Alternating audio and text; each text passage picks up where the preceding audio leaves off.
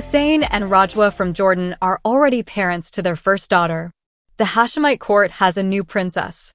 Heir to the throne Hussein and Princess Rajwa have welcomed their first daughter just over a year after their wedding. Kings Abdullah and Rania of Jordan become grandparents for the first time.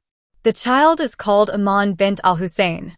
May Allah bless her and grant her peace, wrote the Hashemite royal house on its public profiles on social media, where it added a loving video of Prince Hussein cradling the newborn, who received the same name as her aunt, the monarch's second daughter and the queen.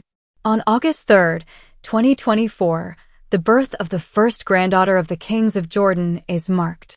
She also has the distinction of being a cousin of King Salman of Saudi Arabia on her mother's side, thus inscribing her name in the long lineage of the Hashemites, descendants of the Prophet Muhammad.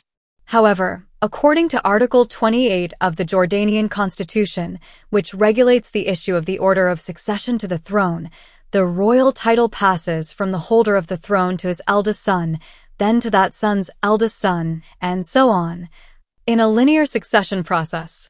This means that little Princess Iman is not in the order of succession to the throne.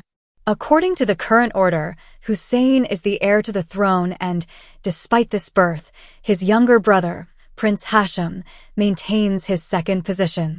The Constitution also allows the sovereign to choose one of his brothers as heir.